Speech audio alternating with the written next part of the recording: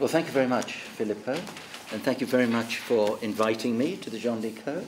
First time indeed, so I'm very grateful for that and very pleased to be here. I'm going to read the paper, if you can stand that, but I've got some examples we'll run through. You can look at the screen and so on, so I hope it's not too intolerable. What I'm going to do is introduce and briefly characterize a relatively new branch of analytical aesthetics, which has come to be termed the philosophy of poetry.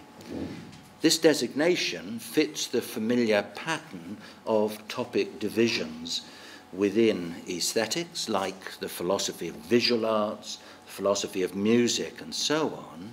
But just when aestheticians are getting used to another recent subdivision, namely the philosophy of literature, here comes a sub-branch of that focused on poetry.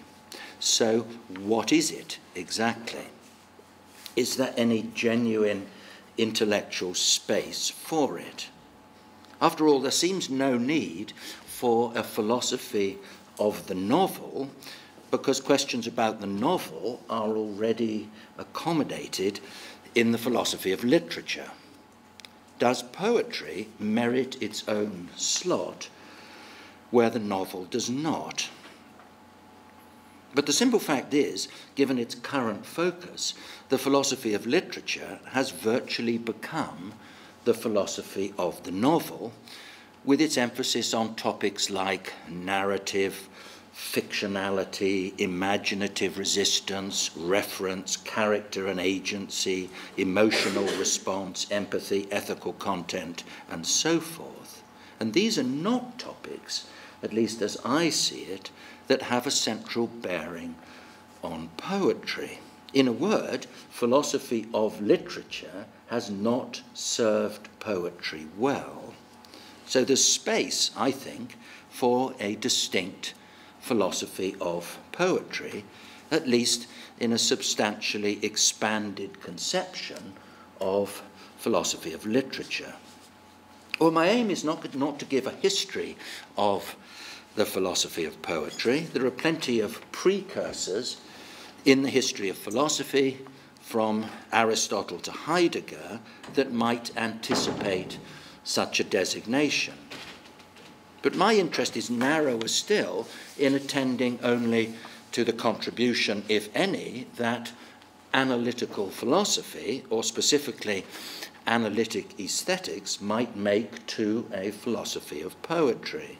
What do I mean by analytic here? Well, I think that's best shown by demonstration in the discussion that follows. It's partly methodological or procedural, partly a matter of questions raised, and partly the use of resources from other areas of analytic philosophy. As for aesthetics, I conceive it broadly as a value inquiry, ultimately one that seeks to characterize and find value in peculiar kinds of sensuous or imaginative experience. The aesthetic realm is not coextensive with the artistic realm. Philosophy of poetry, as a branch of aesthetics, is also about value, and also, I suggest, about kinds of experience. So the inquiry I'm engaged in rests on two principal questions. What is distinctive about poetry among the literary arts, and what are the fundamental values of poetry? And I'm going to approach this through 6 sub-topics, if you like, that illustrate, as I see it, some of the core issues in philosophy of poetry: definition, paraphrase, and form-content unity, experience, interpretation, expression, and truth and profundity. And I'll say a little bit about each of those. First, then, definition. Analytical aesthetics has often seemed obsessed with definition, finding, if you like, necessary and sufficient conditions. Yet not many sustained attempts have been made by analytic philosophers to define poetry, and there's certainly no broad consensus. Perhaps the demand for definition is less pressing in this case, given that poems, on the whole, are easy enough to recognize. However, attempts at definition, even by literary critics, are rarely without controversy.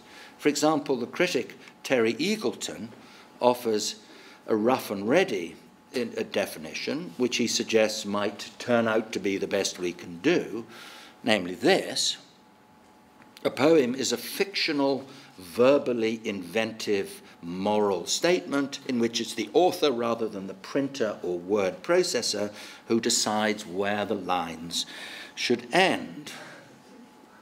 Yet that, I think, is flawed on many counts. It's far from clear that poetry needs to be either fictional or moral, or in any sense a statement.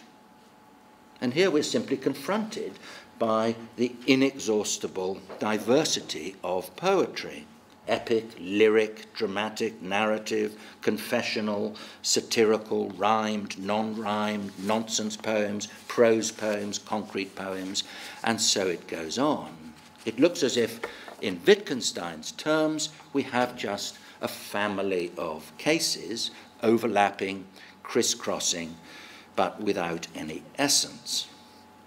Well, in fact, I think that another of Wittgenstein's notions, that of a practice, affords the most helpful approach in a philosophy of poetry. Rather than focusing on definition, we should, I suggest, attend to the practice or practices of those who engage with poetry.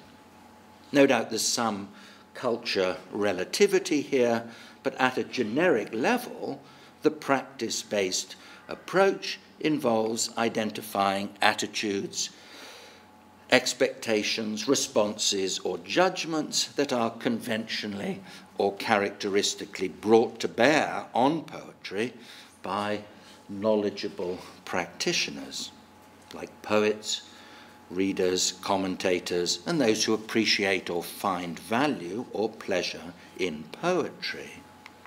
This, I think, is not a sociological inquiry, but an analytical one.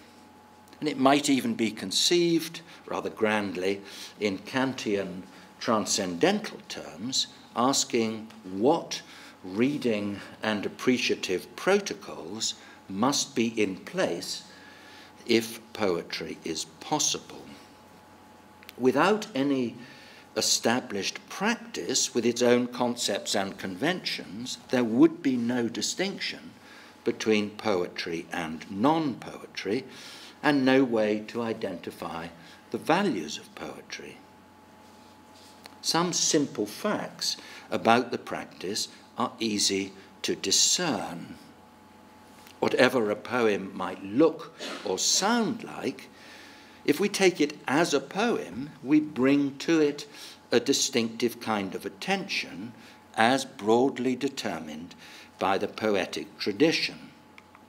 We assume, for example, that the surface language itself is salient, that its physical textures, sound, rhythm, meter, repetitions, rhymes are not merely incidental, but integral to our attention, to be appreciated in their own right, not just as vehicles for, but as identifying conditions of the content conveyed. We attend to the thoughts embodied in a poem through this precise mode of articulation.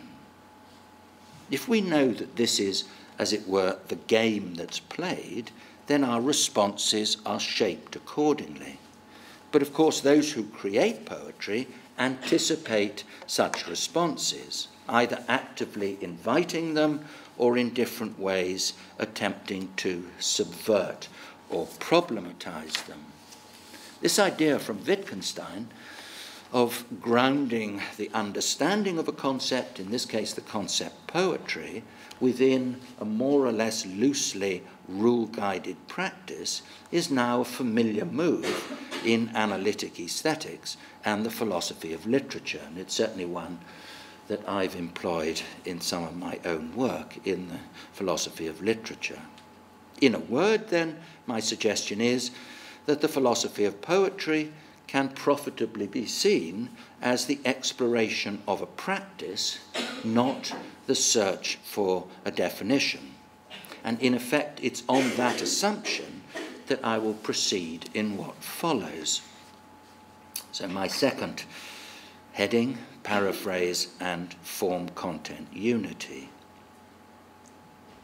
If we're looking for what is distinctive about poetry among the literary arts, a good place to start is that prominent feature in the practice that I've just mentioned, the fact that in the recognition of poetry as poetry, surface aspects of language become salient, to be appreciated in their own right, not just as a vehicle for conveying content. There are two related debates about poetic meaning concerning paraphrase and concerning the supposed indivisibility of form and content that seem peculiar to poetry in this regard, but they are potentially problematic for analytical approaches. T.S. Eliot described as a commonplace the idea that, in his words, the meaning of a poem may wholly escape paraphrase. The resistance of poetry to paraphrase, or at least the problem of paraphrase, arises from the simple thought that to try to capture in different words what a poem is saying would be to abandon precisely what gives the poem its interest and its very identity. The point follows again from that basic protocol of reading poetry under which the language of a poem invites attention to itself. Analytic philosophers, of course, have a central interest in meaning. So the thought that there is a linguistic usage such that the meaning of a sentence can be expressed in only one way is both intriguing and puzzling. It's a fundamental principle in the philosophy of language, when language is considered as a vehicle for thought, that there must be different ways, in principle, in which the very same thought might be expressed.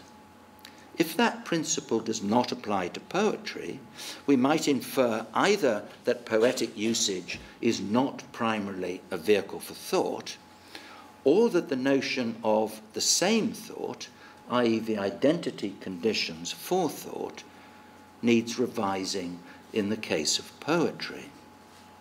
Well, the debate about paraphrase and poetry is rife with confusion. What is the status of the claim that poetry may wholly escape paraphrase, in T.S. Eliot's words? Is it an empirical claim to the effect that however hard readers try, they're just not able to come up with adequate paraphrases? Is it a matter of degree, with some poems easier than others to paraphrase? Or is it some kind of necessary truth, such that it's impossible, in principle, to come up with a precise paraphrase? Or is it more like a prescription? Avoid trying to paraphrase poetry. Well, on reflection, it seems that none of those is quite right. Well, there's been some interest from analytical philosophers in recent years on the question of poetry and paraphrase. Peter Kivy, for example, has argued that paraphrase is not a special problem for poetry once it's recognized what criteria of sameness of meaning are appropriate. If it's demanded of paraphrase that it involves the reproduction of the poem's total effect on the reader, then of course, so Kivy claims, paraphrase is impossible. But such a criterion is nonsensical, he thinks, because it demands of paraphrase something that never was the object of the exercise in the first place. But arguably, although Kivy appeals to a common sense conception of paraphrase, roughly sharing the same meaning, he's not got to the heart of what is problematic about paraphrase and poetry. For one thing, he associates paraphrase too closely with interpretation. We'll come later, and to say something later, to interpretation. And interpretation, I think, is quite different from paraphrase as normally understood. And also, when the literary critic Cleanth Brooks coined the famous phrase, heresy of paraphrase, he was not saying what can or cannot be done, but what should or should not be done. For Brooks, the heresy is to think that at the core of each poem is some abstractable and paraphrasable statement. The search for such a statement is what Brooks rejects. In contrast to Kivy, the philosopher of language Ernie Lepore has defended the unparaphrasability of poetry by appeal to what he calls hyperintentionality, which is a kind of linguistic context in which, in Lepore's words, replacing an expression with its synonym changes meaning. Lepore thinks that poetry exemplifies such a context, and in this regard is similar to quotation. So, and this is his example, bachelor, we might say, is synonymous with unmarried man, but substitution will not preserve meaning or truth in some contexts. For example, in the move from bachelor is the first word in bachelors are unmarried men to unmarried man is the first word in bachelors are unmarried men. Lepore claims that poems also create hyperintentional contexts. Poetry, he writes, like quotation, doesn't support substitution of synonyms because it harbours devices for being literally, partly, about their own articulations. Lepore's suggestion reinforces the thought that there's more to the unparaphrasability of poetry than just the contingency of what can or cannot be done in practice. However, it's questionable whether poems really are, even partly, about their own articulation. That idea somehow seems too solipsistic, too inward-facing.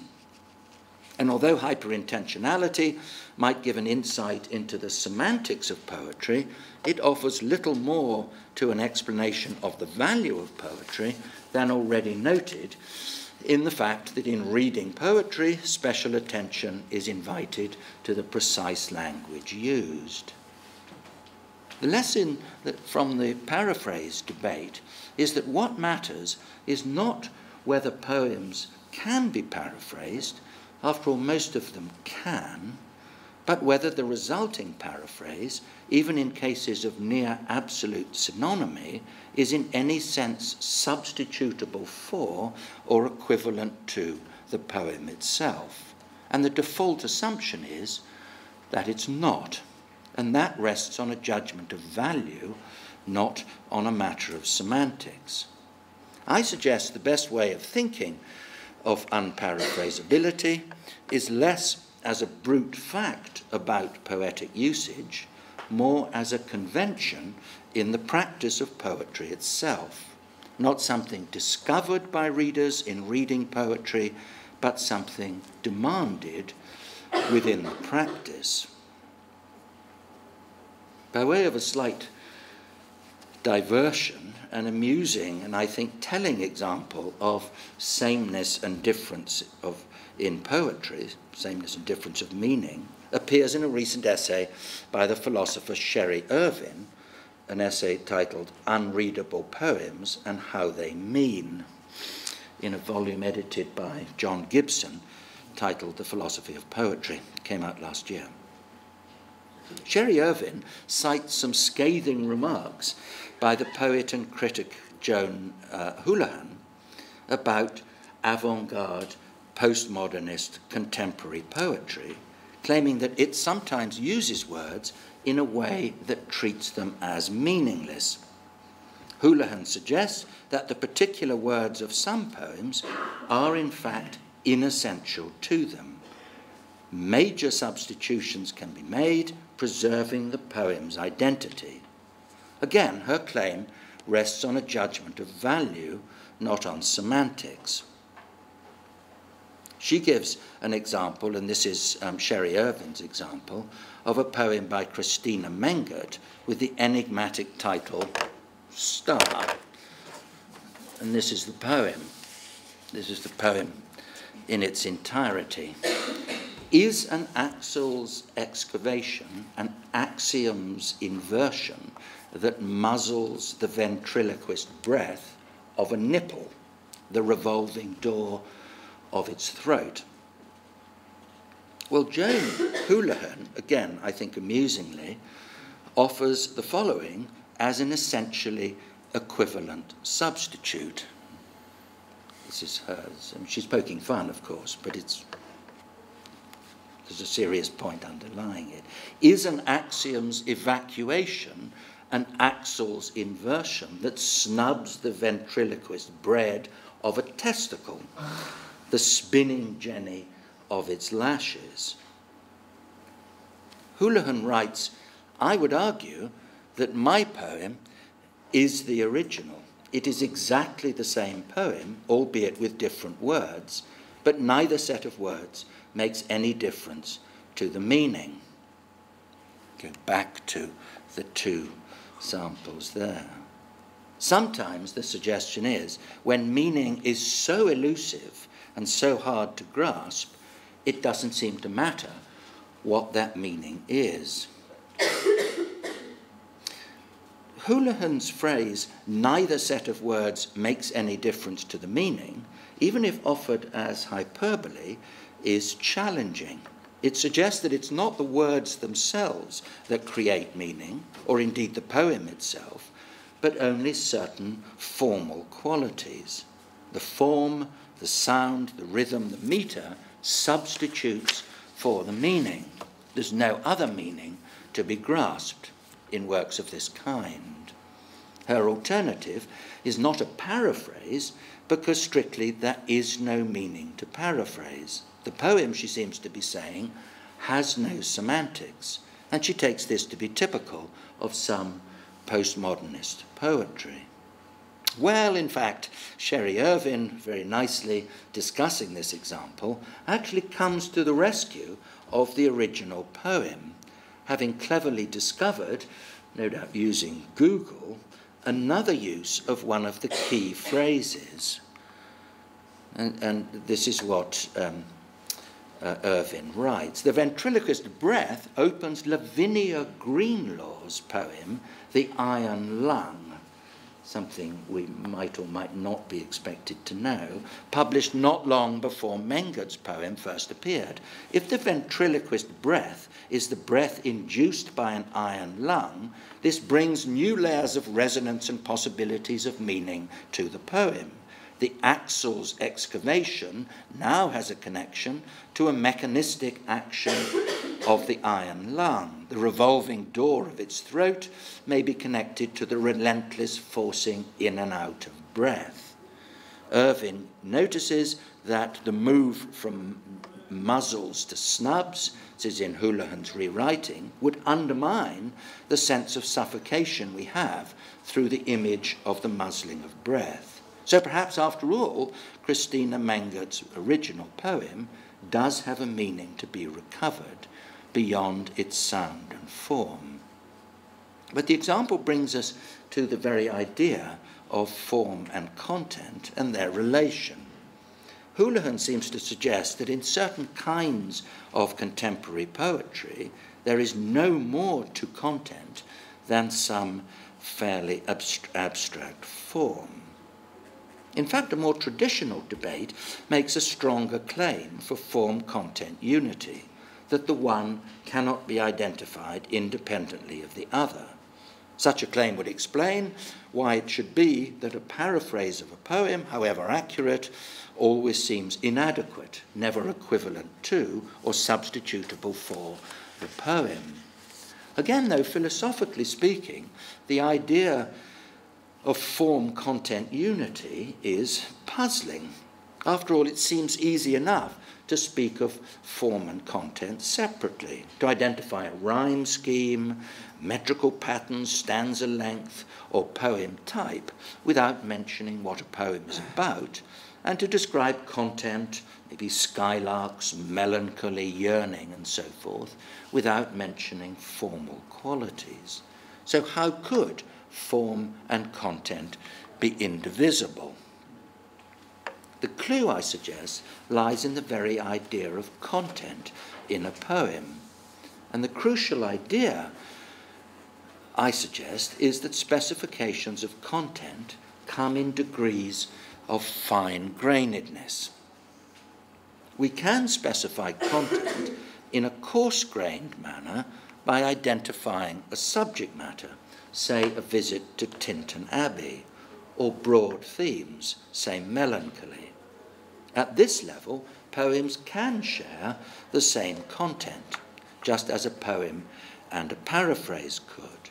But the more fine-grained the specification, the less possible it becomes for that content to be shared. This response to Tintern Abbey, this account of melancholy. The question then arises, is it useful to identify a level of fine-grainedness such that only the poem itself counts as specifying its own content? If the answer is yes, then both form-content unity and unparaphrasability are established. But again, arguably, it's not a fact about a poem that it exhibits form-content unity, but rather a demand made of it when it is read or valued a certain way, not least when read as a poem. So what exactly is that value on which form-content unity rests? Well, the value often cited is the unique experience that a poem affords, and so to my next section on experience. The idea that the value of a poem resides at least partly in a reader's experience of it is again puzzling for the analytic philosopher, for whom the primary function of language is to embody and convey information, or more widely, to perform illocutionary acts. And anyway, the idea of experience seems troublingly vague. Can anything substantial be said? Well, no doubt the experience sought in poetry, and inevitably the focus turns to lyric poetry, is multifaceted. It's affective, cognitive, imaginative, and also visceral in response to the physical textures of language spoken.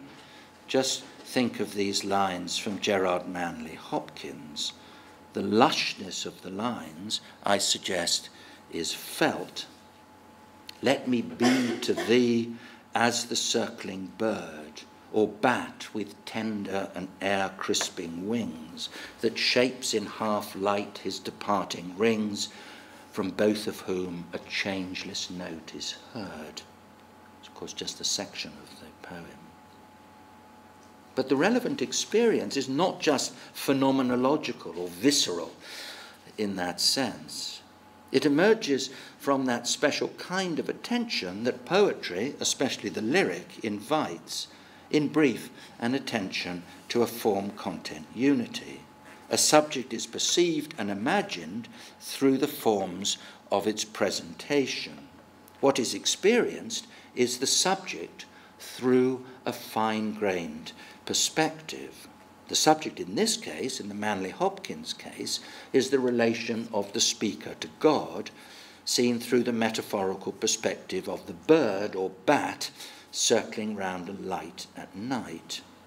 The experience of a subject in this way, through a specific perspective that a poem offers, linguistic and imaginative, will always be unique to each work.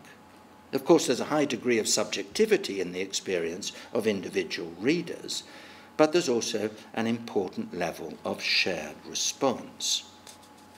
Well, grounding the value of poetry in experience is useful for several reasons.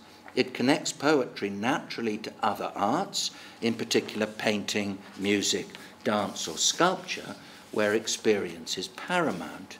Yet it also, in illuminating ways, pulls poetry apart from other kinds of language use. Paradigmatically, the value of language resides in the communication of thought under the constraint of truth-telling. The shift to experience in poetry once again highlights the medium as much as the message, emphasizing the artistic over the merely functional.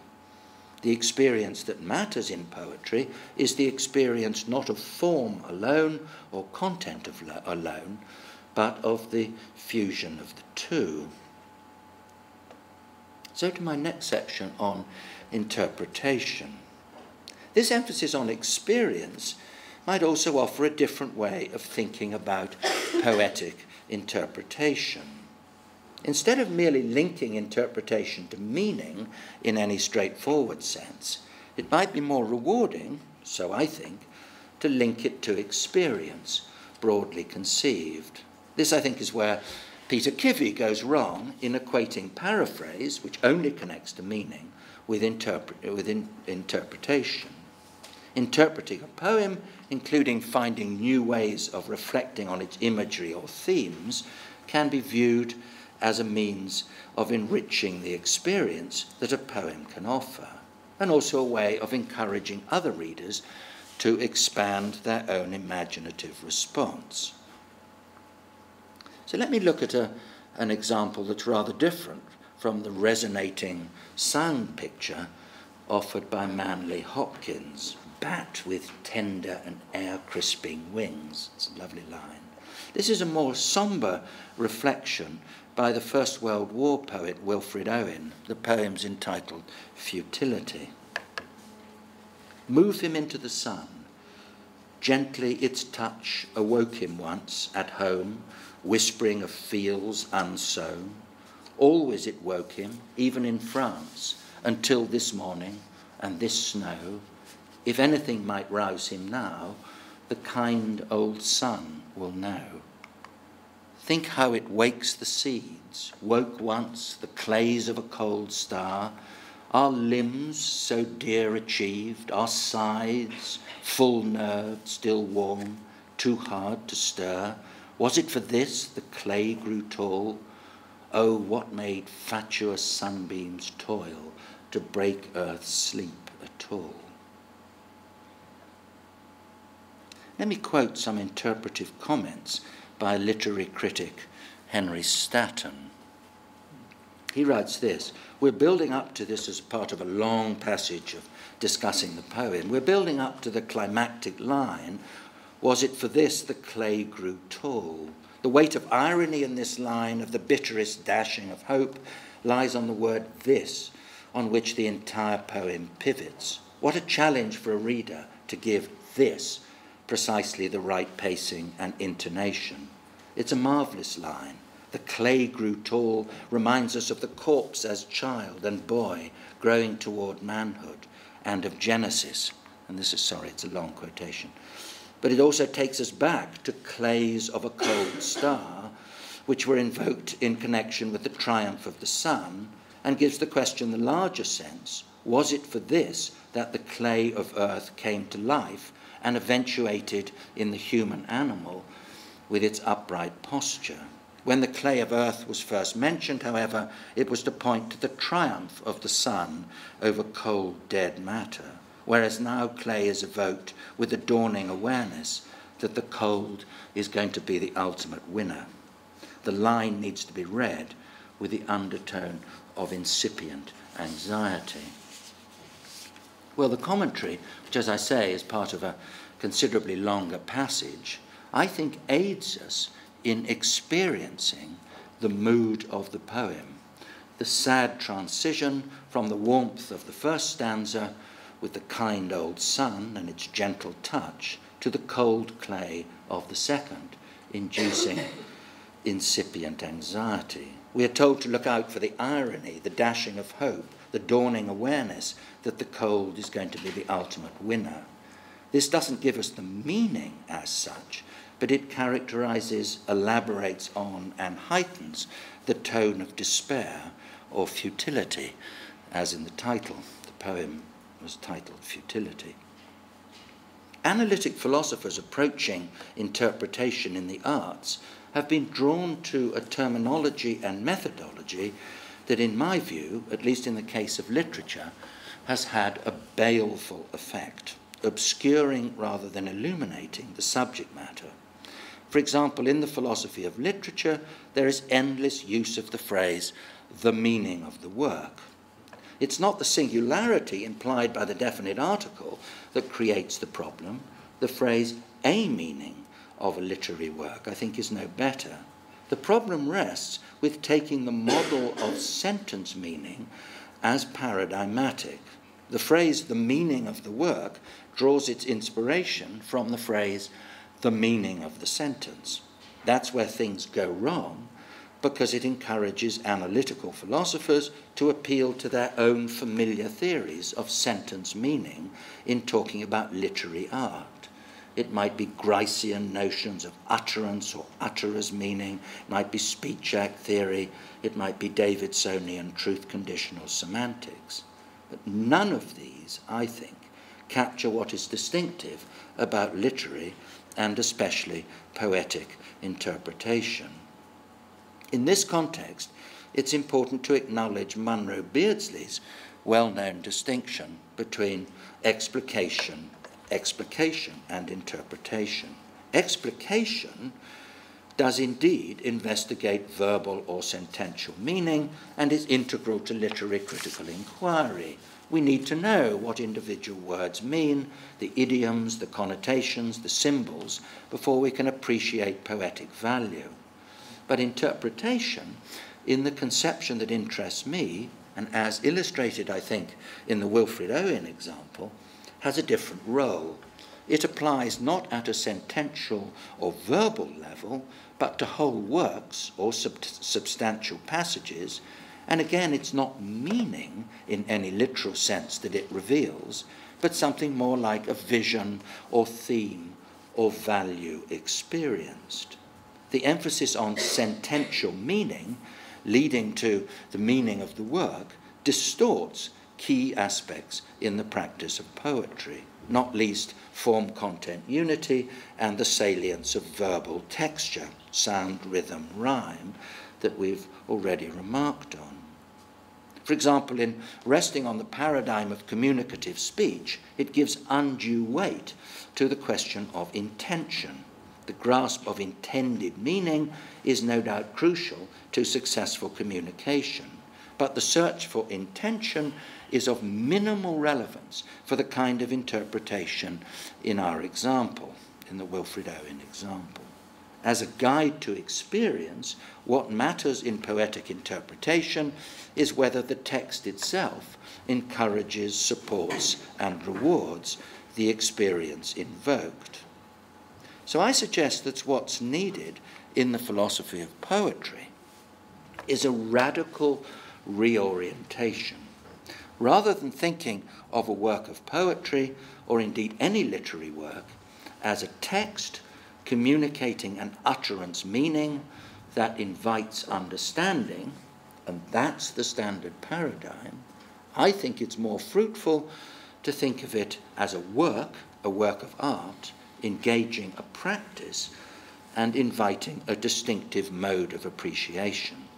The kind of commentary in our sample passage does not aim at recovering the meaning of the work, or even at advancing understanding of the work in any literal sense. It aims rather at providing a perspective on the particulars of the work which enhances its interest and offers a further web of concepts through which to reflect on the work. So let me turn to expression. What are we doing time-wise? I want to comment quite briefly on expression in poetry. I acknowledge that not all poems aim at expression, at least affective or emotional expression. But in the Western Romantic tradition, the lyric has been a dominant poetic form, as for example emphasized by Hegel. And it's here that we find subjectivity, expressiveness, and a personal response to a situation to be paramount. Conventionally, although not necessarily, lyric poetry in this tradition uses the first person, I. Some analytic philosophers, given familiar core interests in emotion, in reference, in the self, in I, and expressiveness in other contexts, have been drawn to reflect on this lyric tradition. Problems familiar to literary critics become refocused for philosophers. But again, I contend, as with the case of paraphrase and interpretation, that the intervention from analytic philosophers has not always been illuminating. Take this very simple lyric by Emily Dickinson. It was nice to find a poem that fits on a PowerPoint screen. This is the whole poem. My river runs to thee, blue sea, wilt welcome me? My river waits reply. O sea, look graciously. I'll fetch thee brooks from spotted nooks. Say, sea, take me. Well, the poem has an emotional intensity, pleading, yearning, take me. But who is the speaker, the I? Who is the addressee, the blue sea?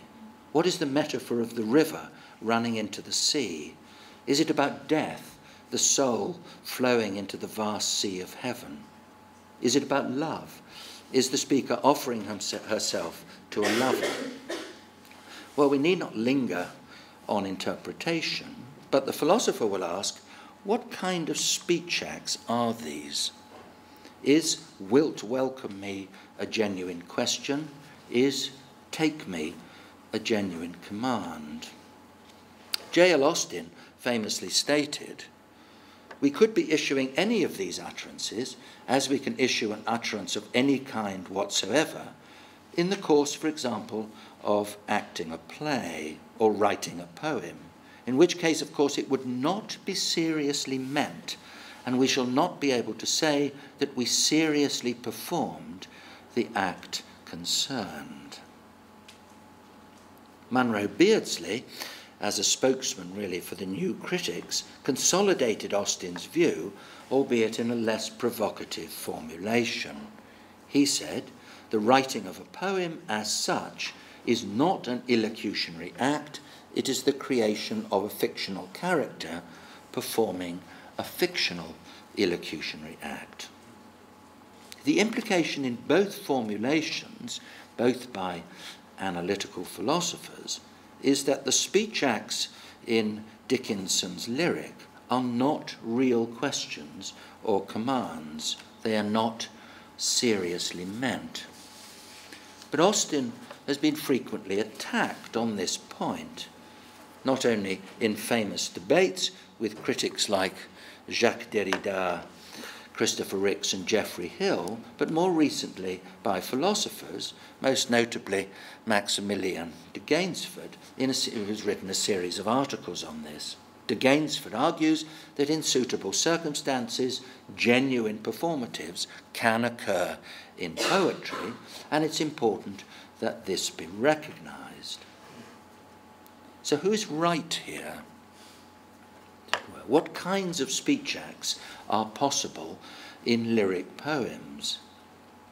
Underlying all this is a genuine fault line between what might be called romantic and modernist conceptions. The legacy of modernism is to stress the autonomy of the work and to insist that if an emotion is expressed in a poem, then necessarily attribution of the emotion is to a poetic speaker or persona, not directly to the poet or to any psychological state of the poet. It's the language of the poem that is expressive on this view, and the linguistic mode is fictional.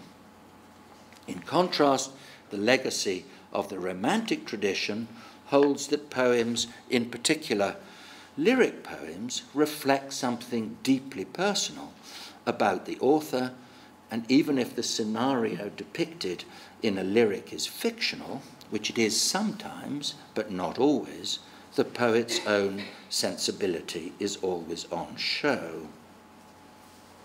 Well, lyric poets do indeed sometimes, perhaps even often, invent scenes that are both expressive and fictional. Emily Bronte's poem Remembrance is one such lyric, in which the I refers to a persona, not directly to Bronte herself. The example is famously discussed in an essay by F.R. Leavis. Emily Bronte's poem is a dramatic monologue. Bronte envisages a lover returning to a loved one's tomb year after year, yet slowly coming to move on, to relinquish the intense emotion that it stirs. Sweet love of youth, forgive if I forget thee, while the world's tide is bearing me along. Well, Bronte's poem begins like this: cold in the earth and the deep snow piled above thee. Far, far removed, cold in the dreary grave. Have I forgot my only love to love thee, severed at last by time's all-severing wave? For those who stress the inherent fictionality of poetry, such dramatic monologues are paradigmatic, in effect expressive, but not personal, or at least not autobiographical. For those who deny that the lyric is necessarily fictional, these examples are neither paradigmatic nor in themselves impersonal. On the latter view, as it were the Romantic view, Emily Bronte the poet, like Emily Dickinson in the earlier example, is deeply implicated in the nature and resonance of the expressed emotion. It's her emotion, even if not grounded in autobiographical fact. The philosopher Jennifer Robinson has sought a middle way between the two standpoints, the standpoints of what I call the modernist, autonomist view and the romantic, expressive view. Robinson calls her view a romantic theory of expression.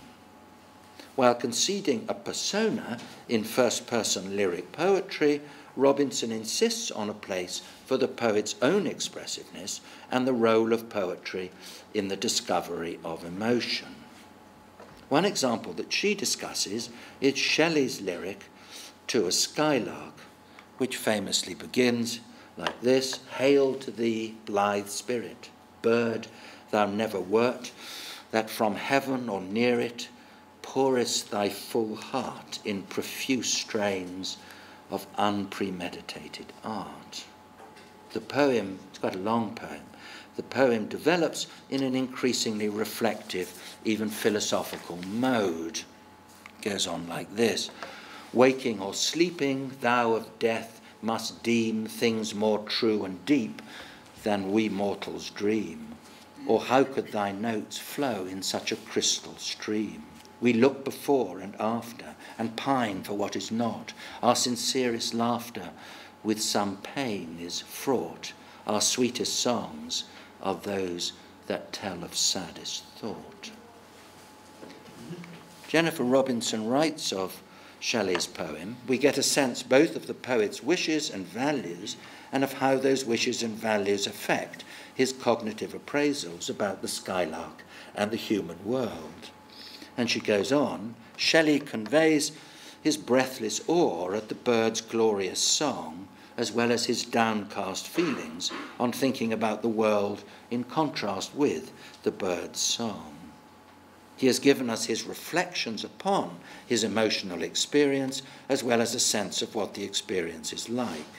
The poem is the result of his cognitive monitoring of the experience.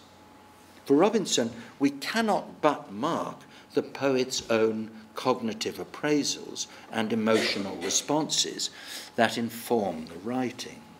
The poem can reveal to the poet himself and to the reader the precise character of the emotion expressed. Sorry, and here's a bit more from that passage from Robinson. Once the poem is finished, the emotion expressed has been brought to consciousness. Both Shelley and the reader can now, as it were, look back on the emotional process described by the poetic speaker as his ideas and feelings develop through the poem, and we can now grasp exactly what emotion was being articulated. This, I suggest, marks a subtle and surely important refocusing on the poet in a full appreciation of the expressive lyric, a challenge to the more extreme demands of autonomy. It's simply wrong to think that lyric poetry is fictional all the way down. And so, briefly to my final section on truth and profundity.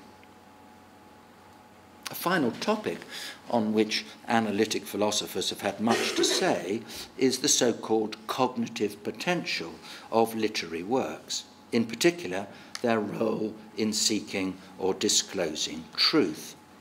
On this topic, as noted earlier, most attention has been directed at works of narrative prose rather than poetry. And that's natural enough, given that the novel or narrative fiction makes its claim to truth primarily through the actions or attitudes of characters that invite moral, political, or even metaphysical appraisal. No doubt something similar is possible in certain kinds of poetry, like dramatic or narrative poems. And also, poetry or verse can be used directly as a vehicle for philosophy, like Lucretius's De Rerum Natura, for example, or Pope's essay on man. And poets will often reflect on abstract ideas, even if these are not overtly philosophical. Nevertheless, the more characteristic emphasis in poetry, notably lyric poetry, on experience, subjectivity, expression, and content under a perspective, suggests a different kind of truth from that sought by systematic philosophy or even the truth claimed for narrative fiction. The lyric poet might reflect on growing old, like W.B. Yeats saying, "An aged man is but a paltry thing, a tattered coat upon a stick." Or Philip Larkin, "Life is first boredom, then fear. Whether or not we use it, it goes." But the interest of such lines is not primarily in the literal truth or otherwise of the extracted propositions, but in the way the thoughts are integrated into an aesthetic structure, inviting the kind of experience that I was trying to characterize earlier. The critic Jonathan Culler, in his recent book on the lyric, has characterized what he calls a ritualistic dimension to lyric poetry that gives focus to memorable writing, quoting from Culler here, to be received, reactivated, and repeated by readers. Culler is noting one of the pleasures of lyric poetry, notably that written in the first person, which is to recite the lines as if from one's own point of view, to inhabit the sentiment from within. So can lyric poetry be profound? Well, indeed it can, but not in the mode of a philosophical treatise and not simply in virtue of being difficult to understand. We call a lyric profound when a sentiment or idea, and I've moved on from that, when a sentiment or idea comes alive through us, for us, through a sense that just this way of expressing it is right, the form exactly consonant with the content. That is true of the Wilfred Owen poem and also Shelley's To a Skylark. And even, I suggest, in Larkin's melancholic Dockerian Sun, which I quoted one line earlier, with its ruminative lines, this is from the Larkin poem, where do these innate assumptions come from? Not from what we think truest or most want to do. Those warp tight shut like doors. They're more a style our lives bring with them. Habit for a while, suddenly they harden into all we've got and how we got it. Look back on, they rear like sand clouds, thick and close. The profundity, I suggest, in Larkin's lines lies not in some abstracted thought about how personality and ambition are formed, but in just this way of realizing and embodying a thought.